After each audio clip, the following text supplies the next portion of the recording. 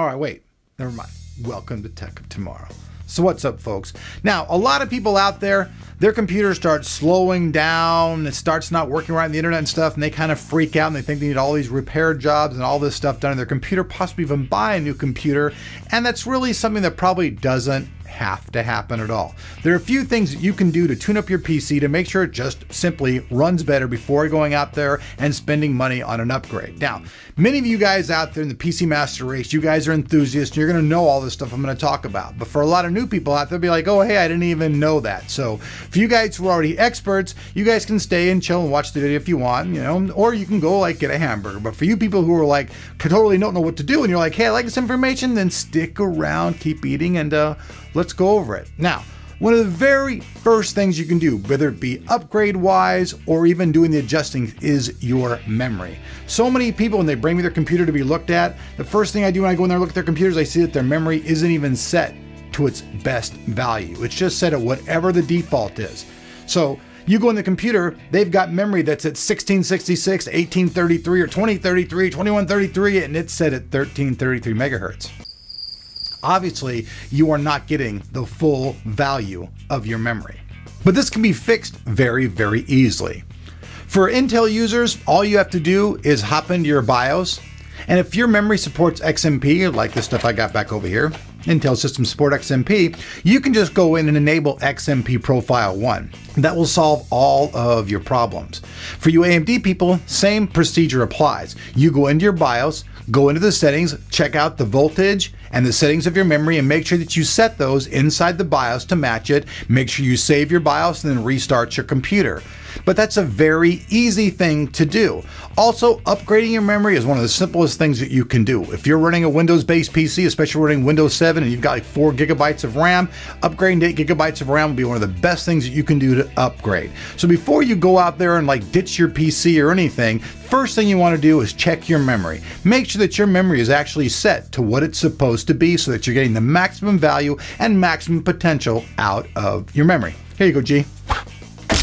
The next thing is mechanical hard drives. Now, I know many people out there have upgraded to SSDs, but there are probably millions of people out there, if not billions, who still have a mechanical hard drive. And what happens with a mechanical hard drive is it stores information all over the disk. And after time, it starts to slow down performance because obviously the thing's got to go all over the place searching for the information. So if you have a mechanical hard drive and you've never done it before, you definitely want to go into your system properties, check out the drive, and hit that defrag button and defrag your hard drive.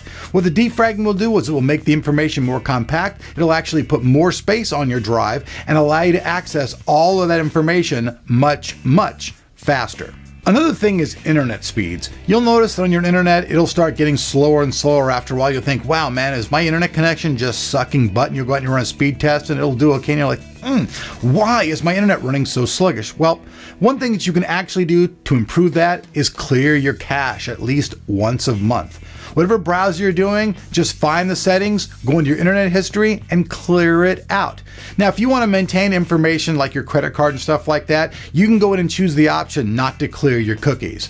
So for those out there who don't know what cookies are, when you go to a website, put your information, a cookie is logged into your system so it knows that it's you. When you go back to that website, it is a little faster if you're using that website a lot to leave your cookies there, because then they'll be there when you go back and your information will be there. But if you just want to clear it all out, you can clear everything out. But like I said, if you want to retain some of that information, clear everything out except for cookies. This can vastly improve your internet speed, and after you do this, you'll notice that your internet actually does run much smoother and much faster once again. If your mechanical hard drive has more than 50% of its capacity already used up, the drive is going to start getting slower and slower and slower, because as you fill that drive up, the ability of that drive to do page filing is beginning to become less and less and less, which is going to slow your hard drive down. So if you have more than 50% of your hard drive being filled up, it's probably getting about time to get another hard drive or get an external drive and take some of that information off so that your drive can keep running to its maximum performance. I know a lot of people are going to say, wow, that really sucks, man. Like, I have a terabyte drive and I want to fill it all the way up to a terabyte. You can do that. but I've seen it happen to many people who don't pay attention to this. They go and they install something in their C drive, and then all of a sudden their system doesn't work anymore. They're like, what happened? Well, what'll happen is it'll just write over some Windows file somewhere a lot of times, and you won't be able to access that. So be careful of your hard drive. If your hard drive is getting overtly full, make sure you either take that information off it, off to an external drive, or just simply buy another hard drive, install it in the system, and spread that information around there so that every drive drives, so that every drive works to its maximum performance value. Now, this last one is something that I bet right now, if you go and you look at your computer, you're gonna be like, yeah, it probably needs this. And that is actually taking your computer and cleaning it out. That's right. Believe it or not, all that dust and all that stuff collecting inside your system and your fans will make your system run hotter, which will make your system run slower. Because think about it, if you're doing any type of overclocking, even with your video card in there, NVIDIA's Turbo Boost works off what? Running cool. So if your system's all clogged up with dust, and it's all messy, then think about it. The airflow is going to slow down, shit's going to get hotter, and you ain't going to be able to overclock as good. So number 5 is basically take and clean your system out. It's easy. Get an air can, take your system outside, blow it out. Or you people who are like into things like I do, I got an air compressor, man. I get my air compressor, I blow that sucker out, it like becomes like clean as brand new. But this is something that's very important. Look at your system. If you go to your system and you've got a big old dirt spot in the front of your fan, you know that system needs to be cleaned out.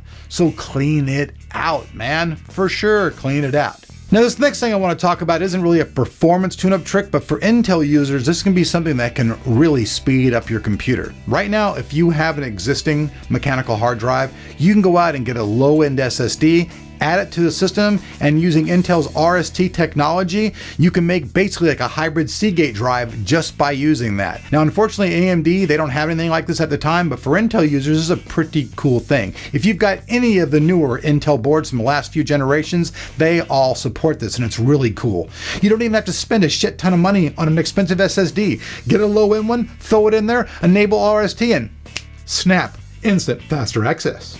All right, folks, so there you guys have it. 5 easy ways and basically a 6th one there to improve the performance of your PC. Now, this is done without using any of those weird programs out there. There are a bunch of them out there. You know, PC fix this, PC faster than fuck, you know, your PC will run faster than fuck after you use this.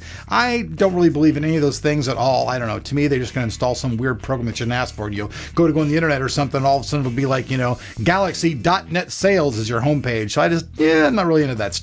I'd rather just do everything the hands-on method. So thanks a lot for watching. Also, if you guys out there enthusiasts, I know you guys all know this, and thanks for putting up with me and watching the video. For you new people, hey, I'm sure you learned something new today. Also, to be interactive, you guys know I love you folks, and we love to interact with our crowd. So if you've got more ideas and more ways, hey, add them to the comments down below and be a part of Tech Tomorrow. Love you. See you guys later.